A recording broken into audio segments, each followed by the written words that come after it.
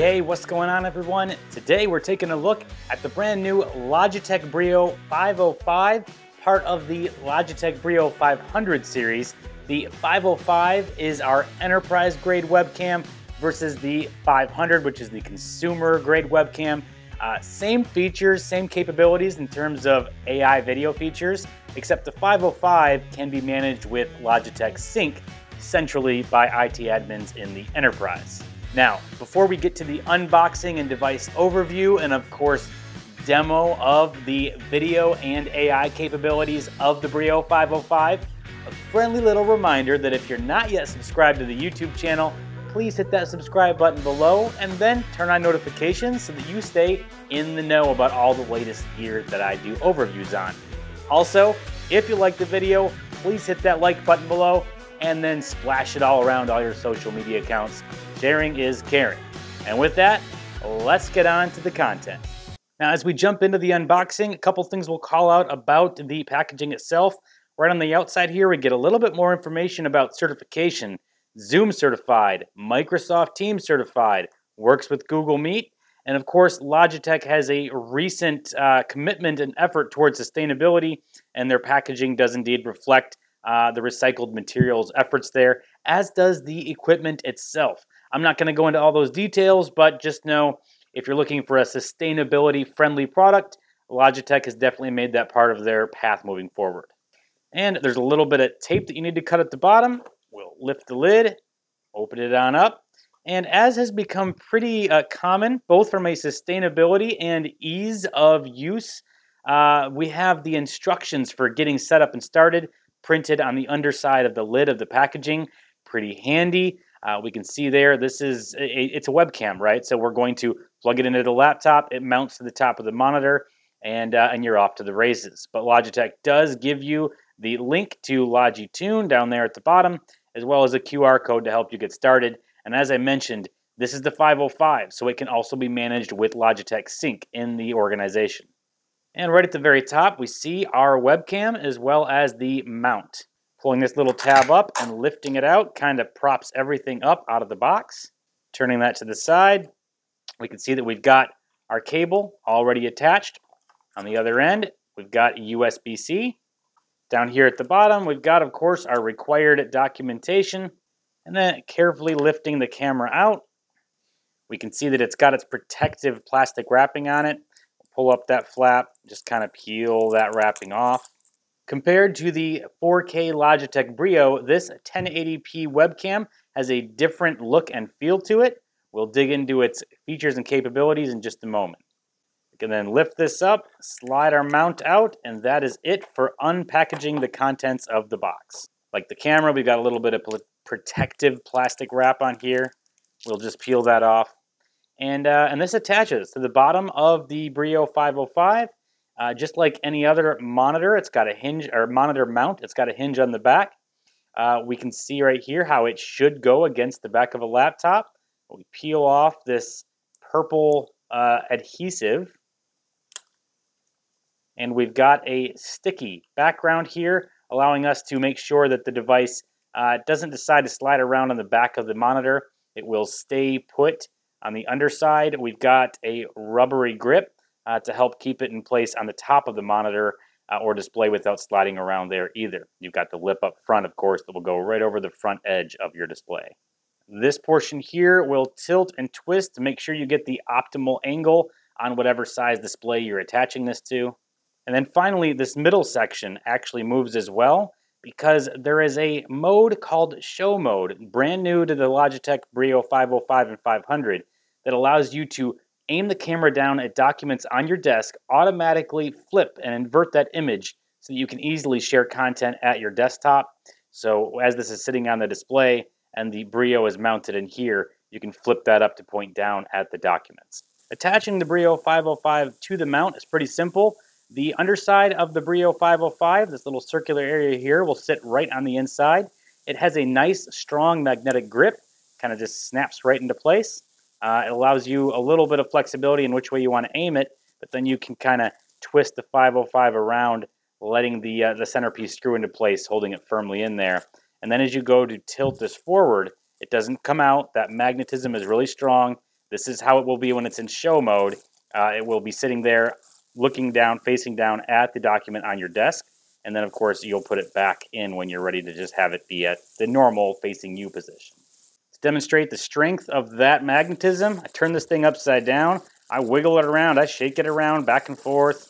It is not coming loose, and that's just a magnet. It stays firmly in place, allowing you to easily tilt it back and forth without any kind of detachment happening.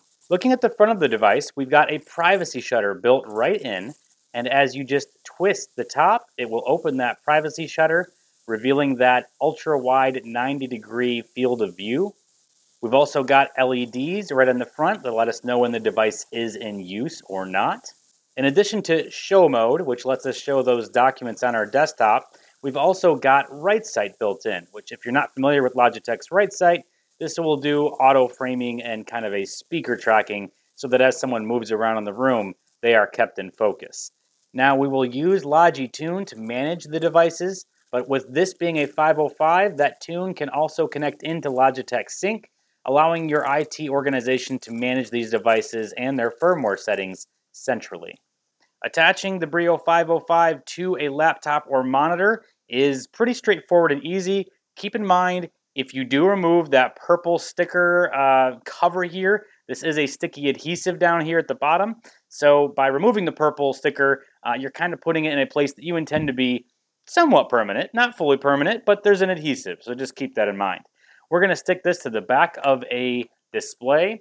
We'll just put that lip right over the edge, and then we adjust our back so that the Brio 505 is pointing where it should be, and it is adhered to the curvature or flatness or whichever setup you've got at the back of the display.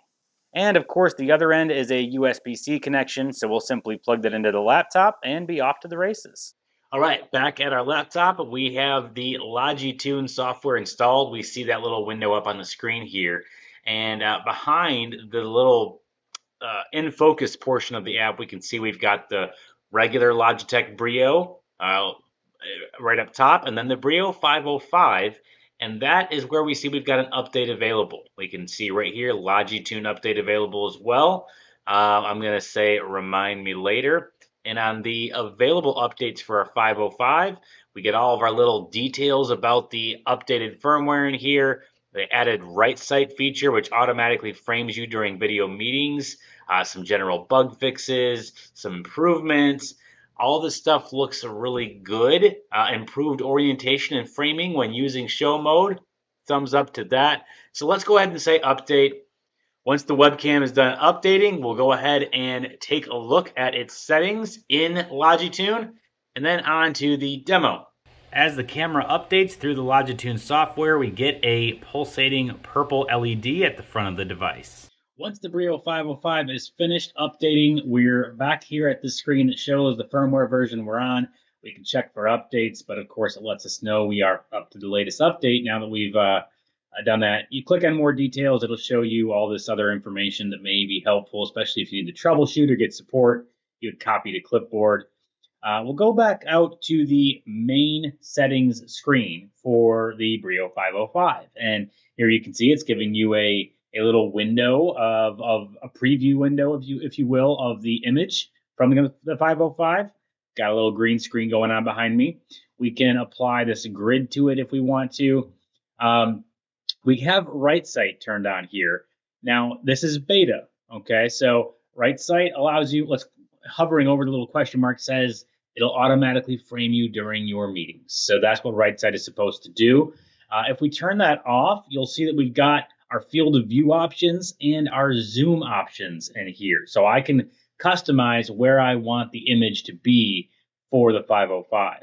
But I'm going to instead say, let's turn on RightSight, and then we can change the framing distance to be either closer or farther, or leave it at default, as well as the framing speed. Do we want it to react faster, slower? Maybe we don't want it jumping around as much, or just leave it at default. We are going to leave everything at default. So that's RightSight settings. Image adjustments, you can come in here, do your auto focus, auto exposure, auto white balance, anti-flicker, brightness, sharpness, contrast, all that fun stuff that I never like to touch because I don't want to mess anything up. We can also go into filters, and you've got original, bright, blossom, forest, film, glaze, a lot of different things you can do here. So I'm not going to mess with any of those. I'm going to leave it on original, and we'll go back to adjustments, and we'll go back outside of that. Underneath image adjustments, we've got show mode. I'm going to leave that turned on because we're going to demo the ability to turn the camera down and see documents or other content that you've got on your desktop that you want to share with the audience. And then we've got LED light when mic is in use. We got a little LED on the front of the camera. We want that to stay lit up when the mic is being used, so we'll leave that turned on. But those are the settings for customizing what you do with the Brio 505. But with that, let's jump over to demos. And on to demoing the video and audio of the 505. The image you are seeing now is the 505 capturing me, and the audio is the built-in microphones on the 505. So you're getting both audio and video demos right now as I'm speaking to you. We have enabled the beta for RightSight in the longitude settings. So as I move around the room, the camera will recalibrate. It will zoom into me. You can set it to be a faster or slower panning and a reaction time. We kind of kept everything as default. So out of the box, this is what you would expect if you enabled RightSight and you were moving around the room. It keeps an eye on you. But hopefully that gives you a good feel for RightSight in its beta format on the device right now, and audio and video recorded through the Brio 505. One more demo, show mode. I'm going to reach up here, tilt the camera down toward the desktop. The image flips. All right, I'm going to adjust it to where we're looking at it. And we can see if we had a paper or any other content on the desktop, we can see, ignore the cable here, we can see that it will, this is facing me. So I'm not seeing this upside down. I'm seeing this with the correct orientation.